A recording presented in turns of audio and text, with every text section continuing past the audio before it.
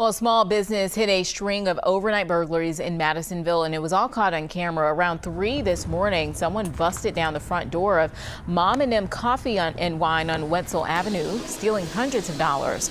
A short time later, surveillance footage shows someone breaking into More Waste Less across the street. Now, the thief made off with the owner's cash box before running away.